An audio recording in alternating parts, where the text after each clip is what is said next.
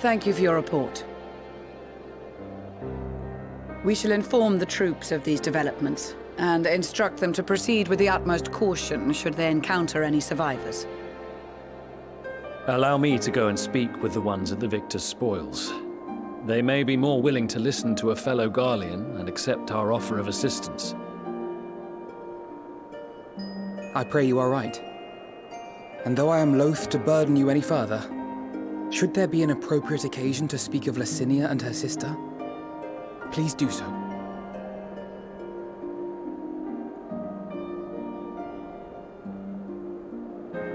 I am sorry to have put you through this. My distress is nothing compared to their suffering. So tell me, what else have we learned?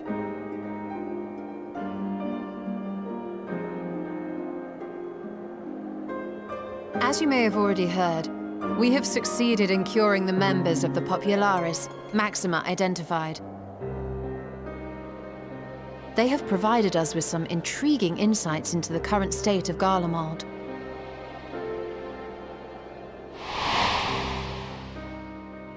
The assassination of Emperor Varus was the catalyst for the civil war.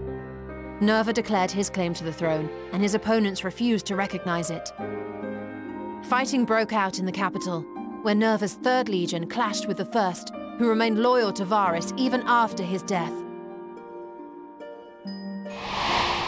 Of course, even Imperial warmongers would balk at the idea of turning their shining city into a battleground. Like burning down the wood to spite the wasps. Neither side would be so mad. Unless something or someone inflamed their animosity to such an extent that they could not help but act against their better judgment.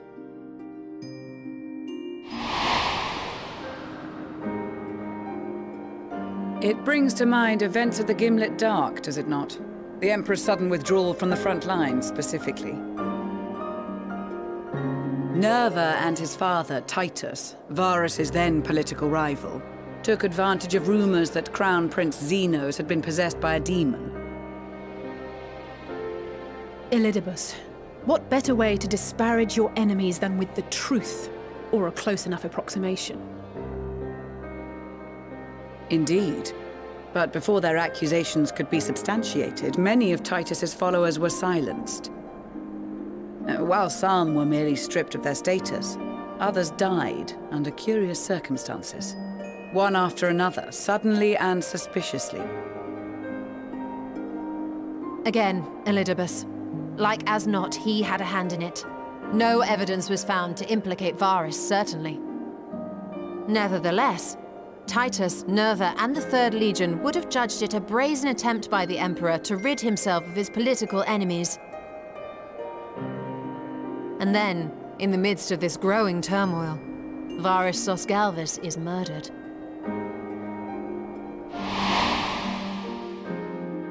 And Garlemald's own prodigal son, Gaius van Belsar, is named the murderer. Shortly thereafter, Nerva claims the right of succession, and in response, the First Legion claims the assassination was part of a coup d'etat orchestrated by Titus and Nerva.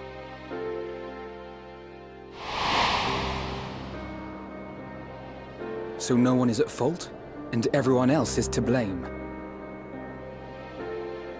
I should add that both parties received substantial financial backing, presumably to provide them with the means and encouragement to pursue a swift victory, and that these contributions came from the self-same benefactor. I'd heard House Brutus had been filling the Third Legion's coffers, but the First as well. It would seem so. Though the Popularis determined that the First Legion received funds from a variety of organizations, all had connections to House Brutus. So Fandaniel, in the guise of Asahi, was playing both sides against each other the entire time. The information we gained from my friends does not end there. One night, shortly after fighting broke out, the capital was shaken by an immense tremor. From that point onward, they have no memories. No recollection of any events, including our clash on the Magna Glaciers. But when asked about the Imperial Palace and its bizarre transformation, they somehow recall Emperor Varys giving them orders in their dreams. May the Tower of Babel stand as testament to the glory of Garlemald. This sounds awfully familiar. We have something to show you all.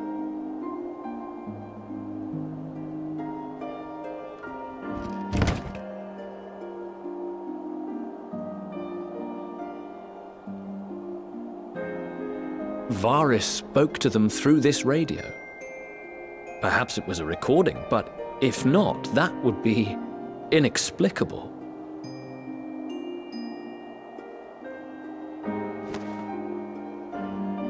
We are of one mind, then.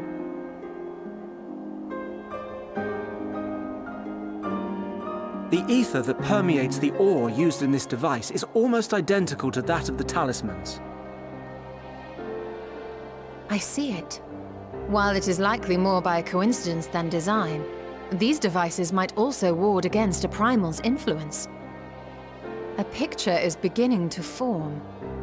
If the tremor felt throughout Garlemald was a wave of ether emitted by a primal, then while those within range would have been tempered, those huddled around a radio desperate for news concerning the Civil War would have been spared. No wonder Licinia kept it close. My friends! I must speak with you! A young man was caught trying to steal our supplies. He is a soldier of the Iron Men, we think, but one who has not been made thrall. Thankfully, Magni restrained him before blood was spilled. The stranger is outside, if you wish to ask him questions. I think we do.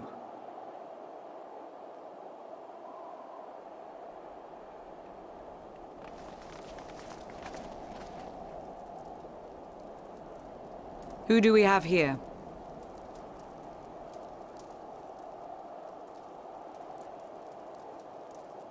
Garleans? Traitors to your homeland! Have you no shame?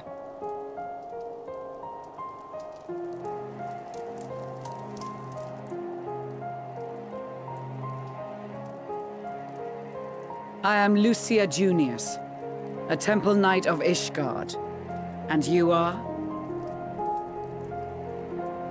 Jullus Pier Norbanus.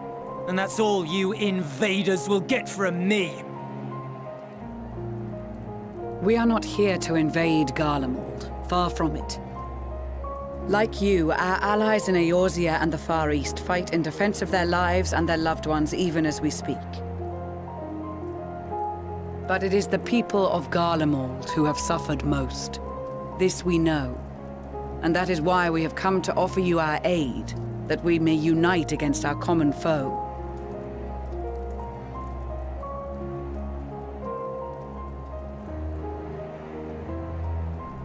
Whether you believe me or not, those are the facts. Now, answer me this.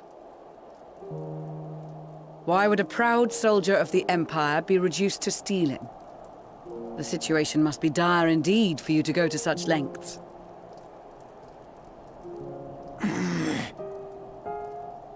If it is supplies you seek, we would gladly share ours, or turn a blind eye while you leave with your spoils. I will not negotiate. My commander will determine how to deal with you and yours. If you wish to treat with him, I will take you, but no more than 3.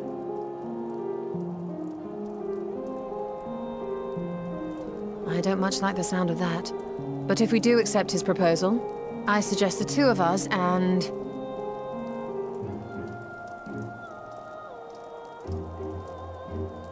Please allow me and Alize to act as envoys. May I ask why? We have seen with our own eyes the hardships the Garleans face, how their futures and lives hang in the balance. It's not the warmest invitation, but it's an opportunity to prove our intentions true. Maybe not a chance to make things right, but a chance to make them better.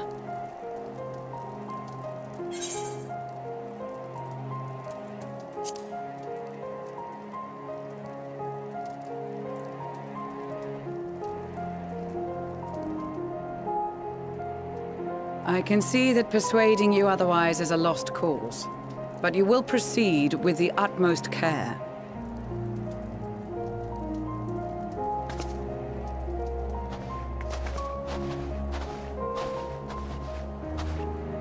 A couple of children and what?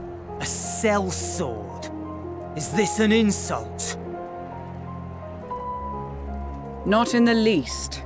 You will find that they are more than qualified to speak on our behalf. There are many dangers on the road ahead. I will need that back.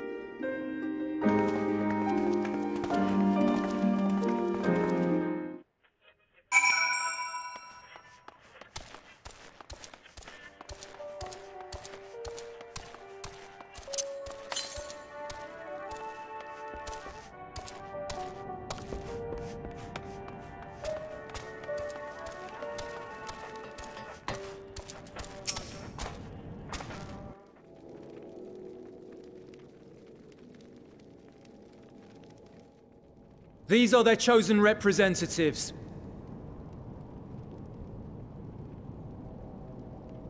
Very well. Let us hear what they have to say.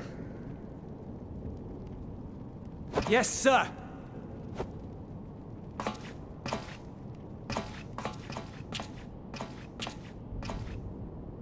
I present to you our commander,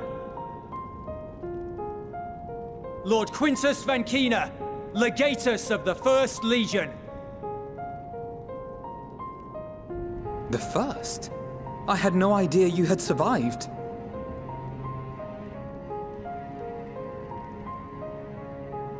We lost our Emperor, our city, more than half our troops.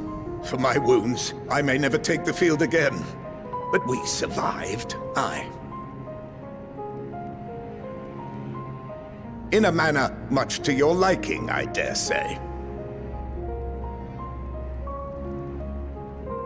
We have no intention of adding to your misfortunes, nor do we bear you any ill will. Spare me. Though you children may speak in earnest, overtures of peace ever ring hollow in my ears. So long as man stands to profit from his neighbor's suffering, war is inevitable. Driven from our ancestral homeland into this blasted waste. Yet still you yearned to rob us of our paltry scraps. 'Twas only with Magitech that you learned to keep your distance. Though we knew it was only a matter of time before you regrouped and returned. Conquest and empire were our only defenses. Emperors Solus and Varus understood this, and through their campaigns saw us grow and prosper. Much blood has been spilled in Garlemald's name, aye. But if it is a choice between yours and mine, then it is hardly a choice at all. I do not deny that a great many conflicts throughout history were driven by the desire or necessity to gain by another's loss. That is not why we are here. Nor have we come to petition your aid in the war with the Telophoroi, grave though that threat may be. Our purpose is simply this. We wish to help you. Let us help you. If there is aught that can be done to ease your plight, we would be glad to do it. Perhaps you would.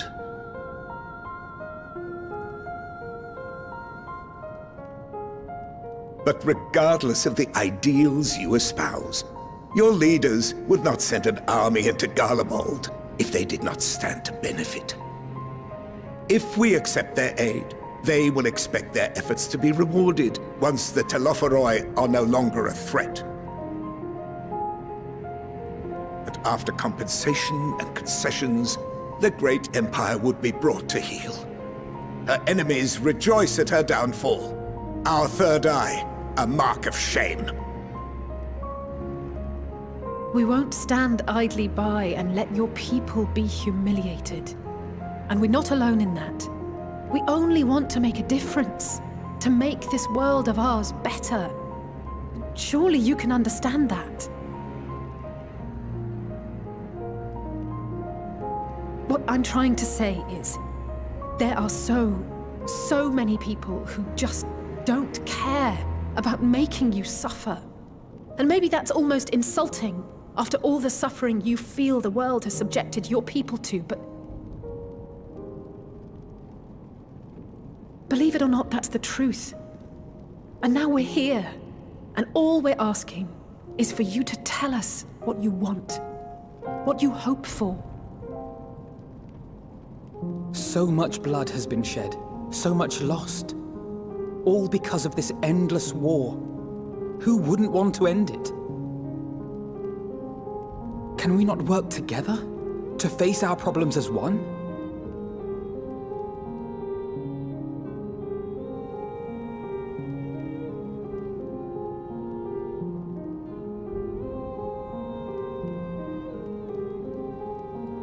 Answer me this, young peacemakers.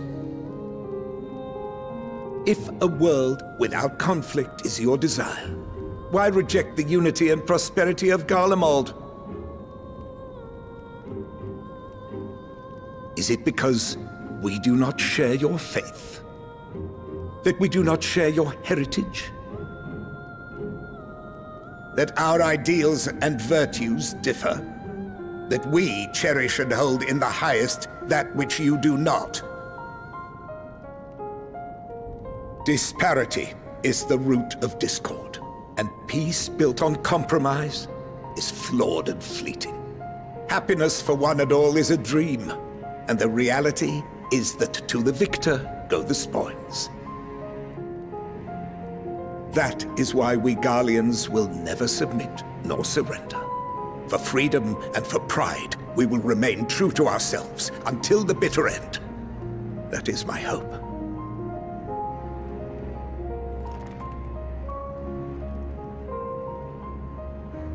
It seems there is nothing more to say on the matter.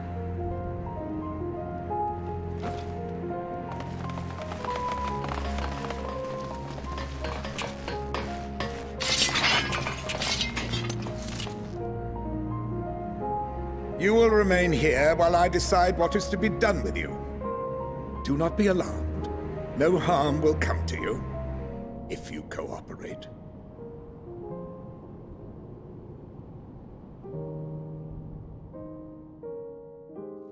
We will not resist. However, as your guests, I ask that we be allowed to speak with the other members of your group.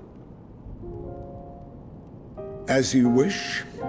I had no intention of locking you up, as by dawn you would be frozen stiff and you're no good to me dead.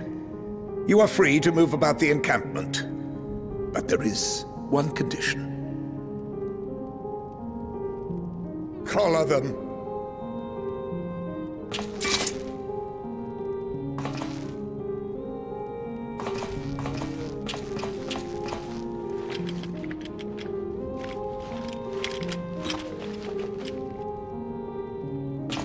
What are these?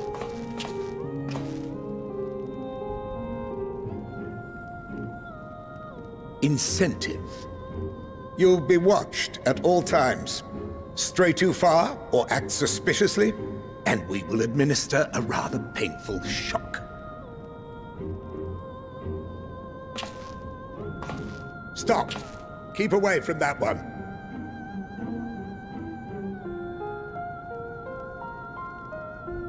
The champion of Eorzea is not so easily cowed.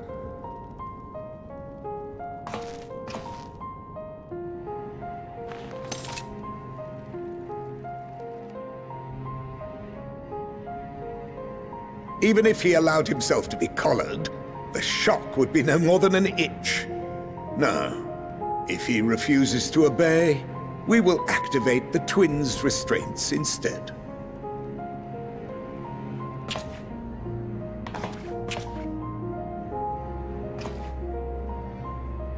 You needn't worry about us.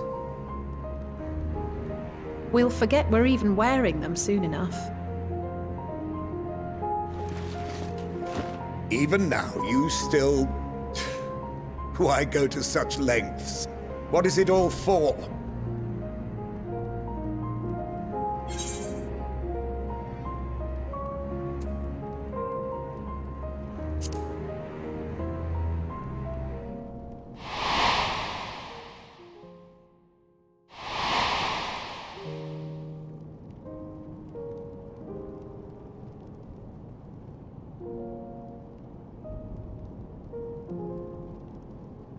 You are a curious one.